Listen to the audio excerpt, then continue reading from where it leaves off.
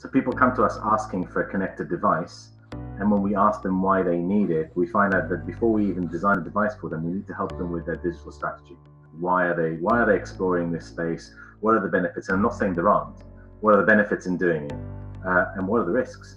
It needs very, very careful thought about, what is digital? Why do you want a connected device? It's very easy for us to say this is an ongoing trend, but if you are a patient that has been prescribed a device for self-administration for the first time, that is your first time. The language often in the consumer sector is fail fast, test something, learn from it. In healthcare, the stakes are way too high to be failing at all, let alone failing fast.